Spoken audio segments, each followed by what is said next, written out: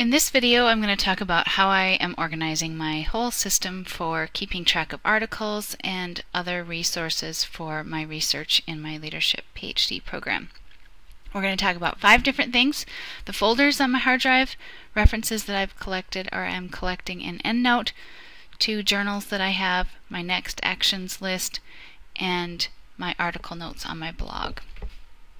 And in future tutorials, we'll talk more about specifically how to do some of these things, but this is to give you an overview of how I'm keeping myself organized.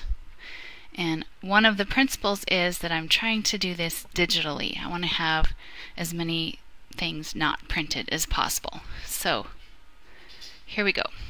Let me show you first my hard drive for my Leadership PhD and how I've organized all my files. I have folders for classes and other things, but the main thing is for my dissertation. I have things in here. I also have my lit review folder, which has a lot of stuff in it. And the interesting piece in here is my full text folder. This is where I'm saving down all the full text versions of the articles. These folders are created when you save an HTML file, and these are my PDFs. And you can see that I've organized these sort of like they're going to be in a bibliography. So author, the main authors, first authors, last name, the date, and some kind of keyword that helps me know what that article is about, and then how long it is. I don't have this on all of them, but I'm trying to do that so that when I have a few minutes I can read a short article like this one, or when I have a lot of time then I can read a dissertation like this one, very long. So that's basically how I have my folders organized. You can see I've got some other ones. Finished courses go in there. But that's basically how my folders are organized. Alright, the next thing I want to talk about is Endnote. Endnote is one of the different tools that can be used to keep track of your references. I'm using Endnote because that's what the leadership program recommends. There are other tools, but I've gotten myself hooked on this one, so I think I'll probably stay with it. I have 2 Endnote files. And Endnote basically keeps track of your references. So let me just show you what this looks like. You can have the database it came out of, the author, the year, the title. I'll scroll over here, what journal it came out of, what type of a reference it is, and you can also label it. And actually you can change what things show up here. And I'll show you later in other tutorials how I've done some of the little tricks and tips that I have. Okay, so I have 2 Endnote files. One is for my IDP and all the competencies that I have to cover in the leadership program, and you can see that I've organized them in groups. Endnote lets you organize files in groups, and there are all the competencies. I have another file that's for my main research topic. Kind of my life is about video conferencing, and so I'm trying to collect all the resources I possibly can and use them both for my dissertation as well as articles for my competencies and other things I want to get published. So this is my huge collection of as many things as I can possibly find. So I have a lot in here, and it's organized again the same way. I've got groups going down the side. I've organized them into opinion and research articles. You can see I've got one here even for ones that I don't think they apply, but I want to keep them in here just in case. So that is how I am using Endnote. Alright, the third thing I want to talk to you about is journals. I'm using Word to kind of keep track of my own. Let's see, there's the fact that I'm in Word. Let me change this so you can see a little bit more of what this journal looks like. I started this when I first started doing searches.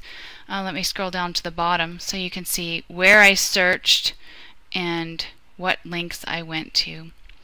And then since there, if I have notes from someone, Dr. Kovrig has given me advice, I copy and paste that in here. If I get tired of searching on one place, it goes in here. Just kind of a place to write down where did I search today, what did I do, and it helps me know where I've been so that I know where I'm going next. I have another journal that I started after I started the stats class. This is also in Word, and as I started thinking about my research and the kind of data I wanted to collect, I had notes related to that. Especially when I started getting differing opinions from people, I wanted to keep track of those. So here are just some examples of They're really scribbles, but it's really a place for me to keep track of my research thoughts. And that is in Word. Now I'm using another tool, Google Docs. You could say this could be in Word, but the reason I have it in Google Docs is because it's online. And I've been learning an organizational system that's called Getting Things Done, which you can Google and learn more about. But one of the ideas with Getting Things Done is to have next actions. So when I'm searching and I'm running across interesting things, or I'm at work and I see an article, I want to keep track of that. So here's my web browser and what Google Docs looks like. And you can see the beginning here of my next actions. Get this book, find this. Heath is one of the major lit reviews in mine, so find all of those. Go to this online database and search this. It's that sort of thing. Or I go, I know I need to search this keyword again. Those are all my next actions. As you can see, I have a lot of work yet to do. I also have in here the things I have to do at the library. And these are articles, because I live here in Berrien Springs, I'm not a true distance student at Andrews. I have to actually go to the library and get these print ones. If you're a distance student, like most of the leadership students are, you can get these via interlibrary loan. But for me, I have to actually go to the library. And you might have a library locally that you need to go to actually get print things. So that's my long list of things that I could not get online in full text and I have to get in print. And that's in Google Docs again because I want to be able to access it from anywhere, whether I'm in the library, at home, at work, anywhere. If something crosses my mind, I can write it down and say, oh, I need to chase that a little further for my research. And then the final thing that I want to show you is my blog. If I was printing all these articles, I would be writing on them and jotting notes, but I really didn't want to print a lot of paper in my dissertation research, so I decided I want to collect my notes somewhere. If I'm going to write them down and they're going to be digital, I might as well put them on my blog. My blog is, so you can see how small this screen is that I'm trying to show you in. It's called Video Conferencing Out on a Limb, and it's where I share resources and ideas about using video conferencing in education. And so I thought it would just make sense for me to share my notes in here as well as having them for me. One of the beauties of having it on my blog is this little search button, which allows me to actually put in a keyword and find a post that I wrote about something. But let me just show you what my notes look like for one of these articles. I start with the full reference, and I'm getting better at doing these in APA. This one doesn't look like it's quite right. All the content information. I have my own little code for what topic it's about. Main point, methods, findings, author, audience, cross-references, questions or thoughts, whether it's relevant. And people are actually commenting on this. This one has a comment on it, so it's kind of neat that other people are commenting on my notes. And I'm looking for one other example here. I wanted to show you this.